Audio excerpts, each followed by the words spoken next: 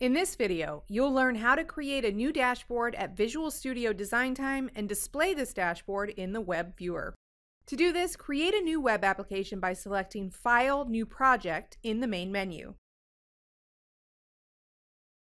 In the invoked New Project dialog, select the DevExpress template gallery and click OK. In the DevExpress template gallery dialog, select Empty Web Application and click Create Project.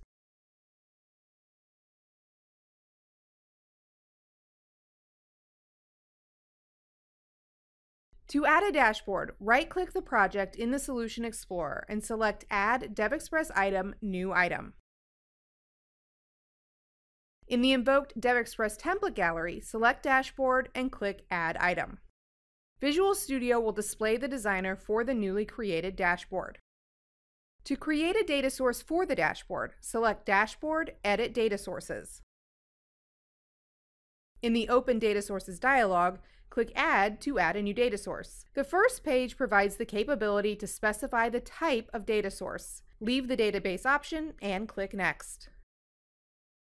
On the second page, select the first option to specify database connection parameters manually.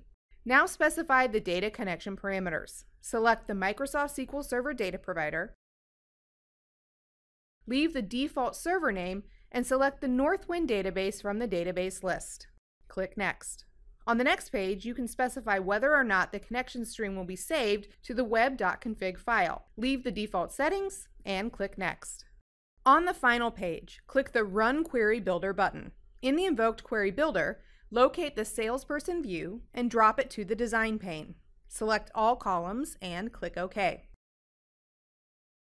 The Data Source Wizard will display the automatically generated SQL query used to select the required data. Click Finish to close the Data Source Wizard.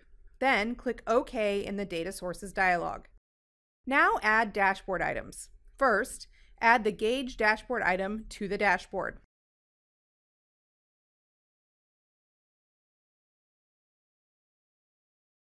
Drag the country field to the series section.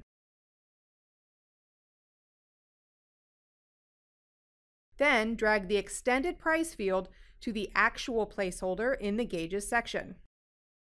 Add the chart to the dashboard by double-clicking the corresponding item in the toolbox. Drag the extended price field to the values section,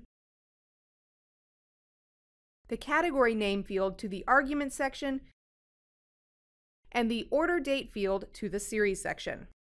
Finally, add the card dashboard item.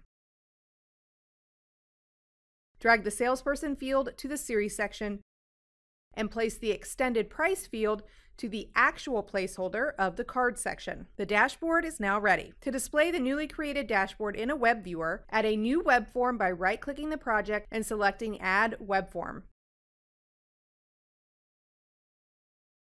Leave the default name and click OK to create a form. Drag the ASPX Dashboard Viewer control to the form and switch to the Design view. Now click the Control Smart tag and specify the dashboard source. Select the created dashboard from the project dashboards. Switch the ASPX Dashboard Viewer to full screen mode and run the application to see the created dashboard in the web viewer. And that's it. Thanks for watching, and thank you for choosing DevExpress.